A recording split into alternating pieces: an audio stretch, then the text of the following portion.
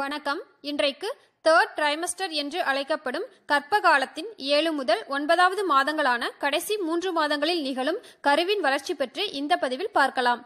இதுவரைக்கும் நமது அஸ்வம் தமிழ் சேனலை சப்ஸ்கிரைப் பண்ணாம இருந்தீங்கன்னா பண்ணிட்டு அப்படியே பக்கத்தில் இருக்கும் பெல் ஐகானையும் கிளிக் பண்ணிருங்க. இது போன்ற புதிய வீடியோக்கள் உங்கள் பார்வைக்கு வந்து சேரும். வாங்க வீடியோக்குள்ள போலாம். கர்ப்ப காலத்தின் 3ஆம் பிரிவு 7வது மாதத்தில் இருந்து தொடங்குகிறது. இது 27ஆம் வாரத்தின் தொடக்கம் ஆகும்.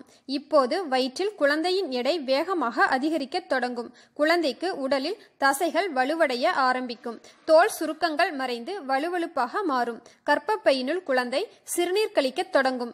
குழந்தையின் அசைவுத்திறன் அதிகரித்து குழந்தைக்கு அழுகை, சிரிப்பு என உணர்வு திறன் மேம்படும். மூளை செயல்பாடு அதிகரித்து மூளையின் நரம்பு மண்டலம் நன்கு வளரும். இந்த சமயத்தில் தாய்க்கு வயிற்றில் அரிப்பு சற்று அதிகமாகவும் வயிற்றில் கோடுகளும் தென்படும்.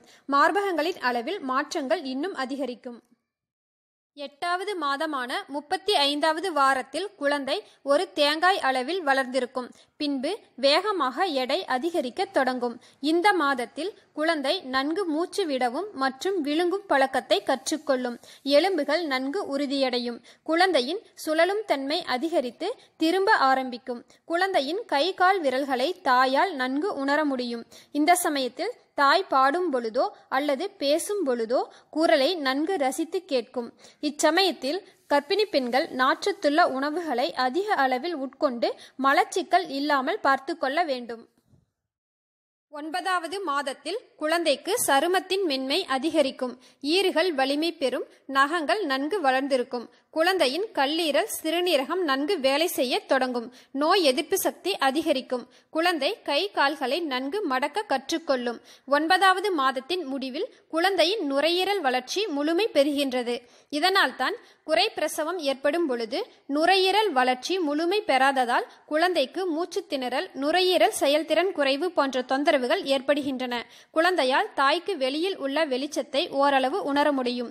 குழந்தை தலையை நன்கு திருப்பி தாயின் கர்ப்பப்பை வாயின் பகுதிக்கு படிப்படியாக நகர ஆரம்பிக்கும்.